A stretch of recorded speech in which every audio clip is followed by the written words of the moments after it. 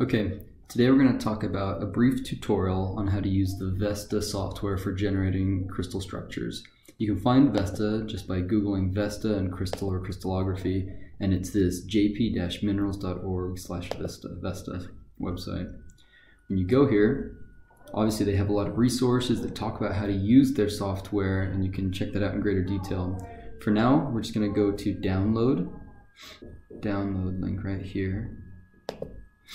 And from here you can select the one for the right platform that you're using. Go ahead and download it.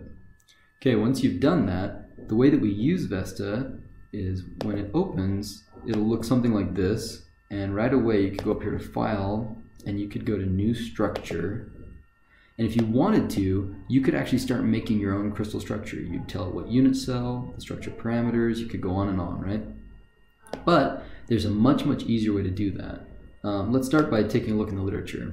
So when people write papers, say for example my great colleagues Anton Olenek, Stanislav Stojko, and Arthur Marr at University of Alberta in Canada, when they publish something that involves the generation of a new crystal structure, they'll oftentimes report it in its full gory detail in the publication, right? So for example here, they made a series of compounds going across the rare earth series, going from lanthanum to neodymium, samarium, gadolinium, and then plugging that in here. They made all these crystals and they determined their crystal structure. So here you see them reporting it, right? For the lanthanum 4, manganese 2, indium, germanate, right?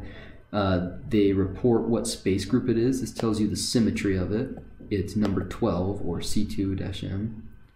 They tell you the lattice parameters A, B, and C, right? If you scroll down to the next page, they tell you for each one of those where each and every atomic position is, right? For the first rare earth position, the second rare earth, for the manganese, the indium, for the two different germanium positions, it tells you the X and the Z. The reason they don't tell you the Y is because Y in this structure happens to be 0 for all of them. That's not always the case, right? So if you wanted to, you could actually create your own structure by taking this. What you would do, again, you'd go up here to File, you'd go to New Structure, you'd tell it unit cell. First thing you do is you have to pick what system it's in, right? So we know it's number 12. Right, that's in the monoclinic crystal structure. The space group is C2M, right? So you could start there and you'd have to type in the lattice parameters. So we're not going to do the full thing. I'll just show you how you would go about this. You type in 16.6, 16.646, 4.41090, and 7.43, right? You'd put those in right here for your A, B, and C. We're not going to do that. And you need to put the correct angle in as well, right? Their angle is defined as 106.893. So if you wanted to, you could put those in. You would then come over here and you'd start putting in atoms, right? Your first atom is a rare earth, it's lanthanum. So you'd select lanthanum, you could label it however you want. You could call it lanthanum 1, for example. Then you need to actually type in what the X value is and the Z value is and what's the occupancy. And again, all that is given in the paper. So if you wanted to, you could go through and you could manually input all this data in, and that would give you one compound. Then you'd have to do the same thing for the cerium compound, the same thing for the praseodymium, and so forth.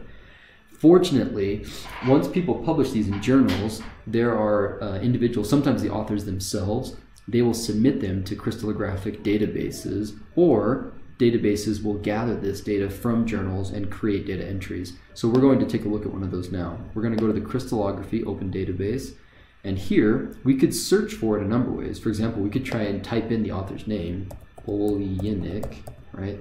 And we could see what comes up. Because they make a lot of crystals, there might be many entries here. Olenek. It takes just a moment for it to pull up. And yeah, sure enough, Olenek as the last name, here's our friend Anton. He's done a lot of compounds, so it's going to be a bunch of them here. So instead of doing that, let's go back and search a different way. We're going to go to our search, and instead of doing it by text, let's just do it by elements. We want lanthanum, manganese, germanium, and indium. We want at least 4 different elements, but we want no more than 4 different elements. So this will really give us just compounds that have those 4 things. Wait for it to search. And sure enough, here we go. Lanthanum 4, manganese 2, indium 0.94, germanium. Is that the same thing that we've been looking at? Yeah, it is. That's the same thing that we've been looking at. So with this thing, we can go ahead and double check the space group is the same that they reported it is. So we're fine to go ahead and download this CIV file. Now that we've got that CIV file, if you click it and you've already downloaded VESTA, it will go ahead and open it automatically. I think we needed to close the thing that we were working in. It didn't like that we had that open. So let's just close this. Download that one more time, and let's fire it up. And you'll notice that here it is. Here's that crystal structure. However, something that we'd like to teach you how to do in VESTA is how to make crystal structures appear in a way that's useful for your audience to interpret them. For example, in the paper that these authors wrote, one of the things they did that's really useful is they made a comparison of this structure right here that they synthesized, and they compared it to a structure that was already known. And they said, look, this motif is similar, and the key difference is this sort of repeating, sort of star-shaped thing is shifting up and down in the y-axis, right? And throughout the paper, they go ahead and they make a series of nice diagrams. The first thing they do is show you that the red atoms, which are their germanium atoms, bonded germanium, bonded then to the blue, which are manganese, form this covalent sort of net. So maybe for the first thing we can do is let's go ahead and create those bonds. We're going to tell it to bond germanium to germanium as well as to manganese. So let's come over here.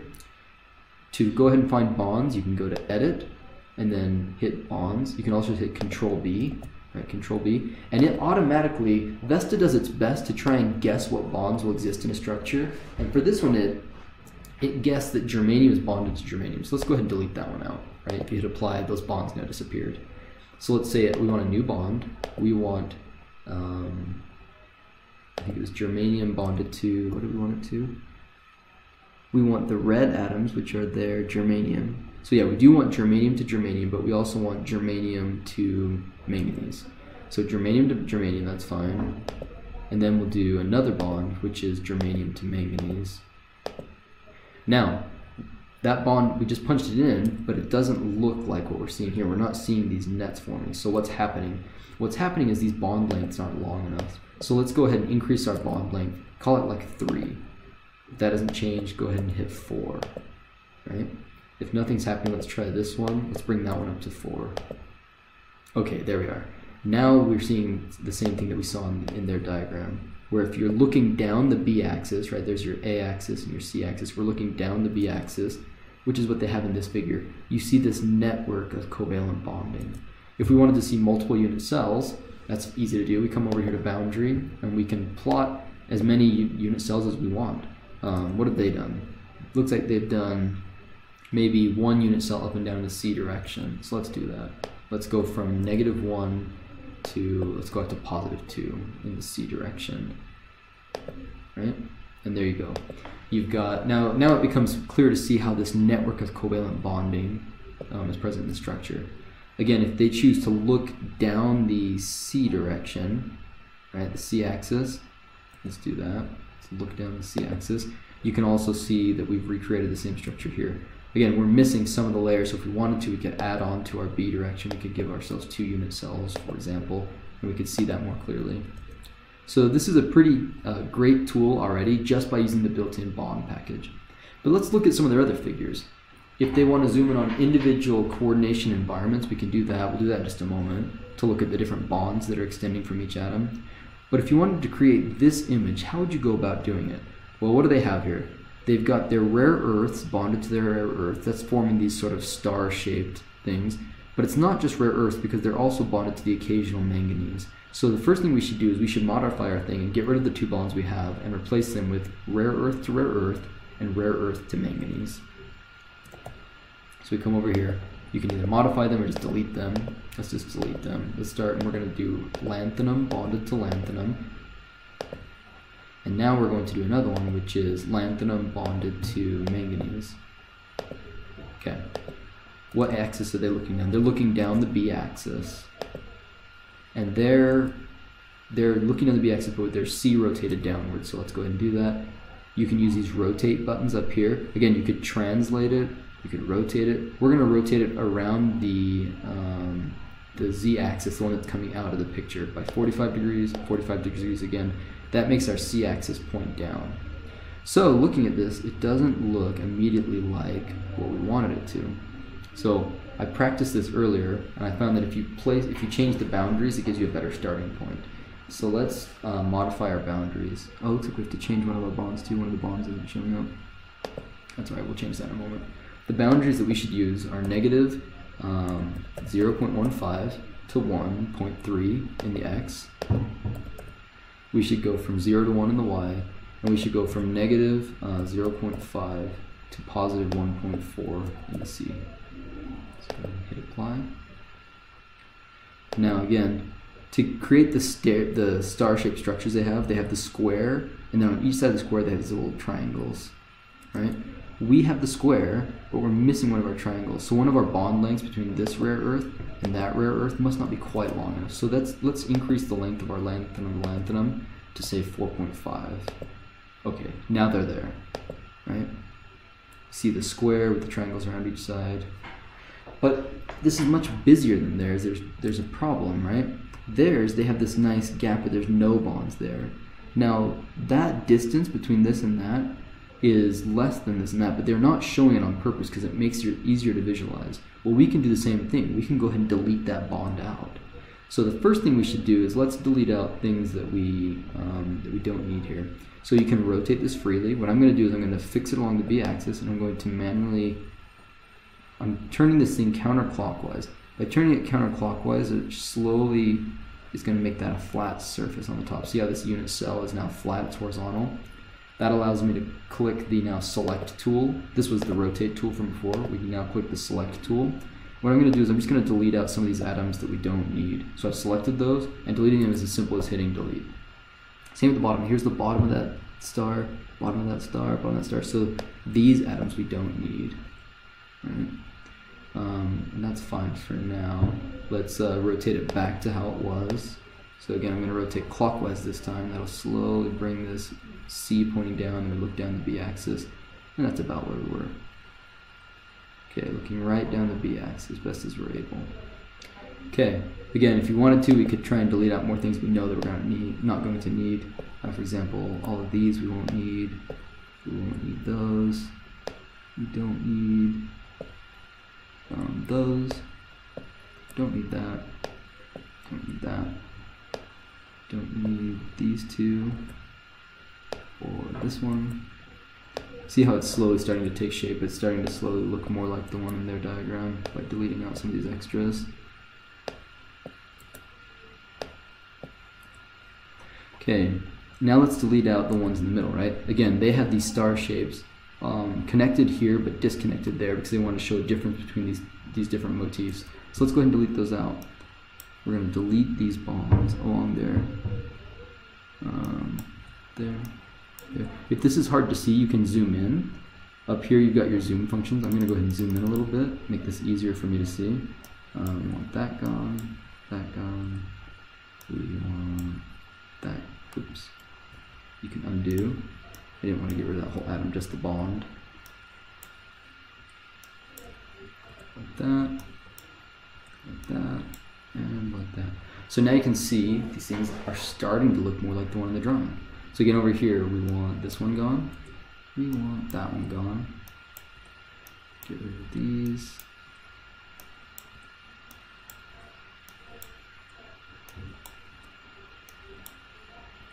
Okay, and now this almost looks like the one in their drawing. Let's try and zip this upward a little bit and zoom out one. It almost looks like the one in their drawing. It's looking quite close, right? Here. The only thing is they've now highlighted theirs differently to show that it's a layer below. So if we wanted to, we could actually export this image right now to something like Illustrator or Photoshop and do that work. But something that's an easy way to do the same thing to show it is you can hold down the Shift button and sorry, I didn't mean to get rid of all this. What I'm going to do, I'm hold the Shift button and I'm going to highlight as many of them as I can in the middle section. That gives them this sort of yellow marking on the edges, which sets them apart. Now you can just grab the ones that you weren't able to get. Again, make sure that these bonds are all selected. Grab these, select those bonds, grab that, bond with it. And just like that, now you can see that this is starting to look pretty similar to what they've created here. And you could go on. For example, we could change the colors of these things. Their rare earths are purple, whereas our rare earth is green. So that can all be changed really easily. You would just come over here to properties, And under properties, under individual atoms, you could change their color from the default, right? Lanthanum's default color is this RGB value of 90, 196, 73, or this green color. But you can make it anything you want. If you want it to be hot pink, you could go ahead and do so, right? Notice it changes the bond colors automatically based off of what the atom color is, right? So we didn't save that, so it didn't keep it, but that would be one possibility. Another thing you can do is you can use, right now we're using ball and stick style to show this, but you could also show things in polyhedra. Polyhedra is a great tool for showing things that are like perovskites. Let's pull up an example of that. If we go to our class that we taught, pull up our VESTA structures, let's take a look at our perovskite.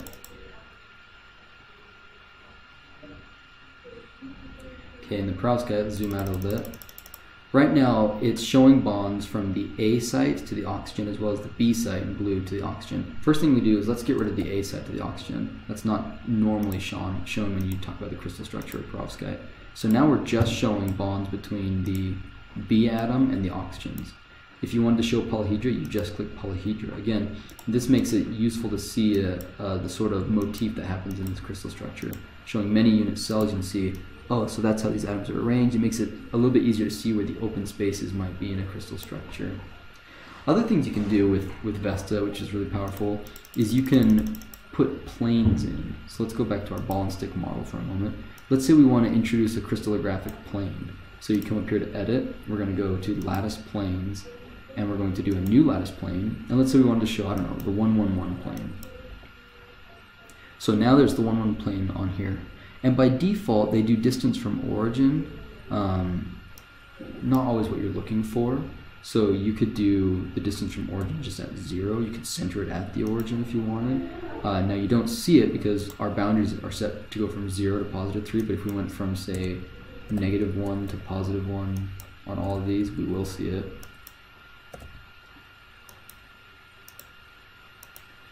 Again, we told that plane to cut through the origin, right? The origin is that back left corner, right? Centered around that atom, that's the origin. So the 111 plane is slicing right through that, okay? You could move it wherever you want it though. If you wanted to place it somewhere else, you could do so really easily. Basically the way that it does it, it places it some distance from the origin in terms of angstroms. So you could do anything you want. If you wanted to do multiple planes, you could do that too. If you want to show the 111 as well as the 100, you could do that. Right? So that's the 101, 100. There it goes. Now you've got both those planes. You can see where they intersect one another in this crystal structure.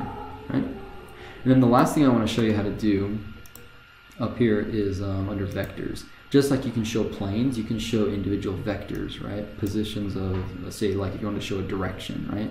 So again, let's start with something located on the strontium-1 atom, which is the one located at the origin, 000. We're going to create a new vector. This vector, let's say we want it to point in the 111 direction. Okay? In the 111 direction, you can tell it how long you want it to go and all that. You can give it a color. This is all something that you can adjust. And now when you look at this, our atom, let's see, let me go back to that. Vectors. Oh, sorry, I forgot to set it. Okay, there we go. I set it on every single strontium atom. I placed that. And right now it's too large, so if you wanted to, we could always make that shorter. So we can edit that bond and make it a little bit shorter, maybe smaller radii. If it's too large, you can make that a 0.2. Okay, you'll see that get smaller in terms of radius. You can also change the length. Can change the length by, is that the modulus value? Oh yeah, the modulus value changes the length, right? So this is a nice way to show different crystallographic directions in your unit cell. This is really useful for showing, say, magnetic moments. If certain atoms are spin up or spin down, this is a really useful way to show them. So this is a primer and an introduction to VESTA. VESTA can do a lot more stuff. For example, it can generate powder diffraction patterns for things, which is pretty awesome. It can generate, for this structure, it can tell you exactly where you expect to see X-ray diffraction patterns, which is pretty terrific. And it can do a lot of other really useful things. We hope that you'll be able to use it going forward.